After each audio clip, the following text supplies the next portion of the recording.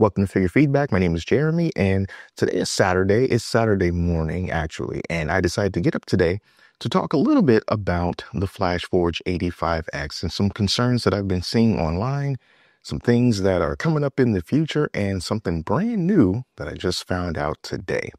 So, in going around on the internet, I'm seeing that there is some concern and definitely a little bit of frustration over this printer. And the main reason is because you can't buy it right now.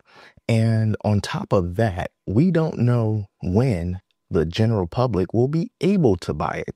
And Flashforge has not been very forthcoming with that information. And because of that, when you don't communicate properly, that just leaves the door open for folks to come up with their own theories, with their own realities. And most of the time, those things are not true. But when you don't combat them, they become the prevalent way of thinking. So some people think that the AD5X is never going to come out, that they realize there's too many problems with this printer and they just decided to quietly scrap it while they come out with a brand new model, basically just leaving the early adapters kind of just in the dust. And that would be extremely frustrating if you were to purchase a printer only to find out some months later that it's not good enough and they're moving forward with a brand new model, and then you're sitting here just kind of wondering, well, I didn't even get a chance to buy another nozzle because they're not for sale. I'm not saying that any of that is true. I'm just saying that that's the type of thought that tends to bubble up and grow and spread unless someone says, actually, the official word is it will become available starting blank, blank, blank.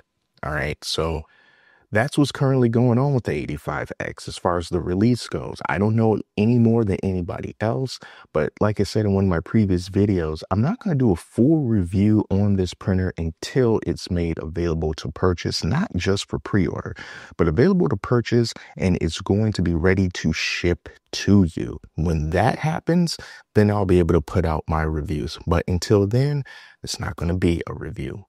All right, so here's just a look at the webpage for the AD5X. Is kind of difficult to find if you just go to the Flashforge website because they don't highlight it anymore. But there are still links from other sources that will take you back to this page. And it's been like this forever. Just sold out, sold out, sold out. So don't know what's going on with that. However, even though we don't know when the AD5X is coming out, we do know that there is a new product that Flashforge is working on that they're actually going to reveal very, very soon. And by very, very soon, I mean in just a few days. Rapid+TCT 2025 is going down from April the 8th to April the 10th in Detroit, Michigan, here in the United States. And here is a teaser image that Flashforge has up on their social media. And here are some products that they're going to be highlighting. So we see that we got the AD5X with the Tiger on top. We've got the Guider 4 Pro, which is an enclosed larger version. We have the Guider 3 Ultra right here that they're still pushing, but then you have this mysterious thing here underneath this cloth. And so the question is, what is under the cloth? See that there's a little spool of filament hanging off the side. So okay, so it looks like it's going to be a filament printer, but what kind of filament printer? Because we already have the AD5X, we already know about the Guider 4 Pro. What could this possibly be? Speculation from the community has said that maybe this is the AD5X Pro, kind of like how the Adventurer 5M Pro was the step up from the Adventurer 5M. And it's possible, though admittedly in this picture, it does look kind of short. It does look kind of short. So I don't know exactly, but here's the thing. It might be an AD5X Pro. I don't think that it would be a great idea to really show this off when the original AD5X isn't even available to buy. And then you're like, hey, here's a new model, unless the new model is replacing the old model. And again, that's where I said that that's what lead people to feel really dejected if the printer that they bought was kind of cast off to the side, because here's the new one, the one that's going to be more competitive. But we'll see what happens with that. But it was a kind of a weird thing because I personally didn't think that there would be a AD5X Pro. I believe that the Guider 4 Pro was essentially going to be the AD5X Pro. And it really had to do with price points because in my mind, I was thinking, if you have the AD5X for $400 and then you come out with an AD5X Pro, and let's say the Pro version is $200 more than the original version. So that puts it at $600. But then you have the Guider 4 Pro. Now, they say that that one was going to be very competitively priced. So if you already have an AD5X Pro that you're selling for $600, assuming that it's $200 more than the base model, then you would have $200 more possibly for the Guider 4 Pro that will put you at $800, right? So then you have this $400, $600, and then $800 SKUs. 3 different printers. 2 of them are the exact same size. It just seems to me like that's a bit too much, that you would only have 2 ideally, and that would be the regular AD5X, and then you can have the bigger and enclosed Guider 4 Pro with nothing else in the middle. I think that's one too many SKUs if they do that, but hey, what do I know? I'm not the business person. But here's the other thing. In addition to this mysterious printer being shown off at Rapid+TCT, if it's an enclosed Pro version of the AD5X, did you know that there is an official enclosure available for the AD5X and you can actually start printing the parts for it right now? Here is what the enclosed AD5X looks like once you print all the parts and you put everything together. And it definitely makes the printer much taller than it is. And it makes it look like it can print much larger than it's actually capable of. But it's a pretty clean look. And the printed parts are available to download right now. And it doesn't seem like it's going to be all that difficult to put together. In fact, it seems like it's going to be even easier to put together than the 5M's enclosure was. I have the files open right here in Orca Slicer, and these are all the pieces that you would have to print. Most of them consist of these guard pieces right here that they bundled together in just one big lump. And then we also have these little top pieces that's going to go on top. And as you can see, they are not nearly as huge and bulky as the original 5M's top piece enclosures were. And thankfully, the community, someone from the community created a minimalized, much smaller version of those top pieces to not use as much filament. And then down here, we just have some of the smaller parts. We got that plate that goes on the front, and then we have hinges for the doors, and here's the door handle. And it doesn't take too much filament to print any of these. Now, I'll leave a link in the description to where you can find the 3MF files and everything that Flashforge provided for this. But the original profile here, they have this in regular PLA, so not even PETG. These are all designed for PLA. So let's just see like how much filament these are going to take. So this is going to take 14 hours and 15 minutes to print, and it's going to take 434 grams of filament.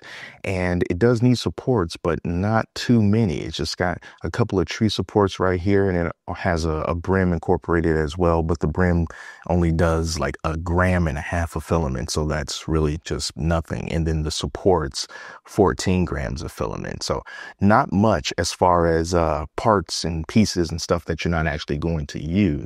But since this one is going to be like 435 grams of filament, then the next one is going to be the exact same. And then we have this plate down here. And this plate here is going to take about 90 grams of filament and about 4 hours to print. So you give yourself a little over a day. If you're just using one printer to print these, you can have all the printed pieces that you need for this enclosure. And I will say altogether, to be on the safe side, if everything works out and nothing fails, it's going to take you a little over 1 roll of filament to print the pieces for this enclosure. And I think that that is pretty darn good. Just a single roll that you can dedicate to this. And yeah, it doesn't look too complex at all. Now, if we can take a look at the instructions, this is the installation guide right here, and it's got 19 steps, but they don't seem complicated at all. So you're just going to be screwing in those hinges right here onto the frame, and then you have the various guard plates. So that's the A1 and A2, just screwing those in, and then you got the B plates, you're putting those in, and then you have to take off the spools from the side so that you can install some more guard plates to them. And as far as the screen goes, you do have to disconnect the screen from being mounted on the printer, but you don't have to actually take the ribbon cable out. So you just move it out of the way so that you can install some more guard plates like this one here, and then you can just snap the screen right back on. And then you have the acrylic plates that just slide along the side. There's going to be some magnets just like the original 5M to make sure that those stay nice in place. And then you put the door on, it has the hinges, you got magnets for the doors to keep it shut. And then you have these other guard plates that sit slightly above the top of the printer that you're going to use to slide the acrylic plates in between. And then you're going to take the thinner top assembly to put it on top of those, of the guard plates and on top of the acrylic panels on top. And then you screw those in, and then you just put the top lid on, and that's pretty much it. You got to reinstall the IFS and then put the spool holders on, of course. And then the PTFE tubes are going to go through this opening that's created on the printer, and then you'll be good to go. And then this is just, reconnected.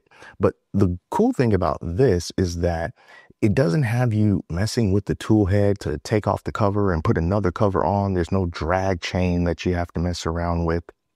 Like I said earlier, you don't have to take the screen off and disconnect the ribbon cable and then do all that. So it seems like the core of it is really easy to put together.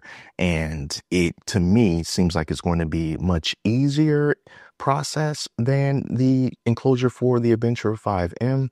There's no filament runout sensor that you have to place in a weird way. You don't have to run the filament through a little hole and then you got to get it through the filament sensor. And the original design is at a bit of a weird angle, so it's a little bit complicated to get it through the sensor again. But since the filament sensor is inside of the print head, you don't have to worry about that. So this seems like a much more sensible design than the original. Now, of course, with these acrylic panels and everything and the magnets and the screws, there's got to be a kit that you can buy, right? But the kit is not available, at least not when I checked. So when we're going to actually be able to do this, I have no idea. And if you've been around since the Adventure 5M days, you'll know that the enclosure kit took a long time to come out.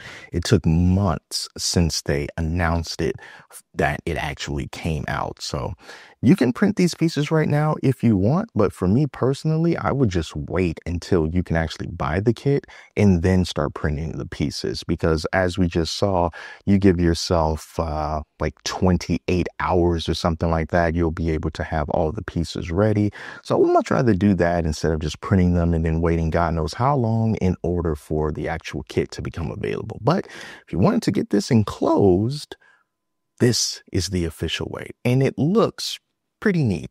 So that's it. That's all the information that I wanted to talk about today about the AD5X. And I'm going to be keeping my eyes open to see what they announce at Rapid+TCT. And hopefully, maybe we'll find out when you can actually buy the printer at that point and whatever the heck they got hiding underneath that sheet. So that's all for now. I want to thank you all so much for watching. Until next time, take care of yourselves, and I'll speak to you soon.